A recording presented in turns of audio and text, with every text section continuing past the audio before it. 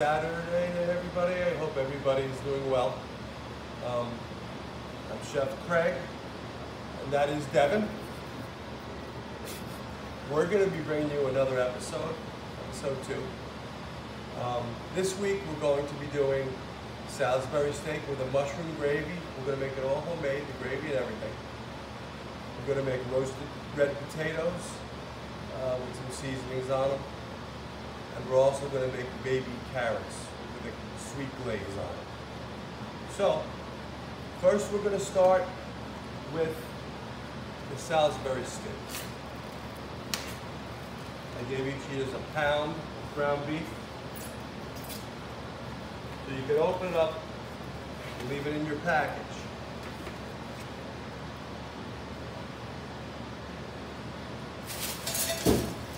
We're going to get a bowl. Some kind of a bowl, and we're going to put our pound of chopped meat in it. To the chopped meat, we're going to add 1 egg, which you'll find in your bag inside one of the styrofoam cups, the coffee cups with the seasoning in it. So we put 1 egg, and now we're going to need onion.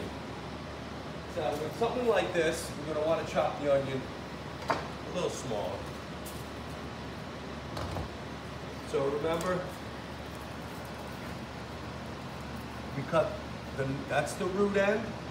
The non-root end, we're going to cut off, lay flat so it don't roll. Right down the center, we're going to cut it in half. We're going to use half of the onion. It's going to go into the Salisbury steak mixture. And the other half we're going to use for our mushroom sauce. So we leave that intact. And we're just going to peel this off.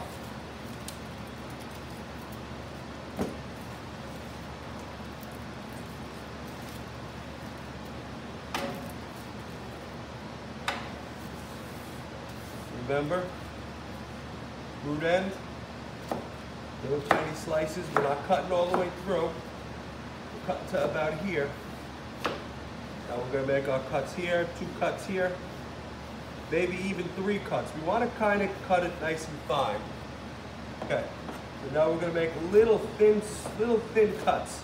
So there's a small little piece of onion in there.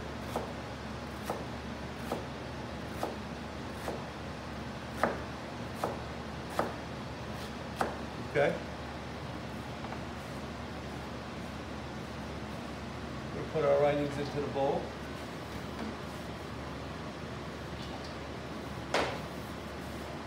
Need the rest of our board off.